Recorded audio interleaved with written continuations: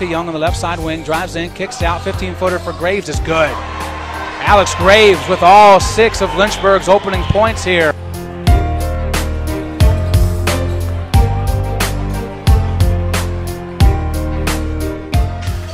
Austin Arnold will try and answer with the 3 of the zone. He does. Austin Arnold with 3 big points. Will come back the other way lackadaisically, but finds his way inside the left block. Stolen by Arnold. Somehow Austin Arnold got it. Then he threw it right back to Hatfield. Off Hatfield's foot. No whistle. Burnett scoops it up. Burnett will bring it back for Lynchburg. Will they slow it down? Will they try and take advantage in transition? They do, and Allen's fouled.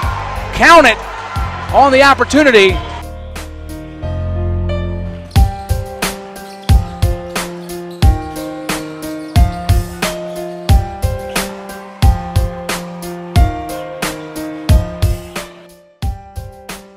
Arnold able to get it back to White.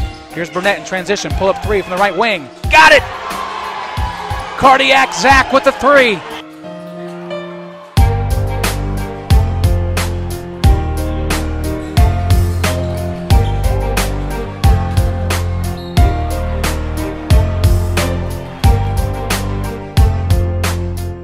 One too many passes.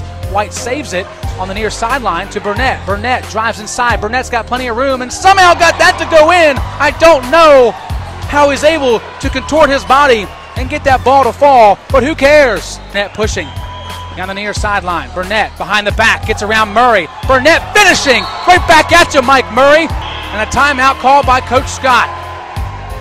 That's how you answer it. That's the Hornet way. The Hive has spoken. And Lynchburg defeats the Tigers 79-72. A big win for the Hornets on the road. It's just anytime you can come on the road in this league and get a win against a quality team like this and just keep this momentum rolling, that's what we're looking to do, and this definitely helps.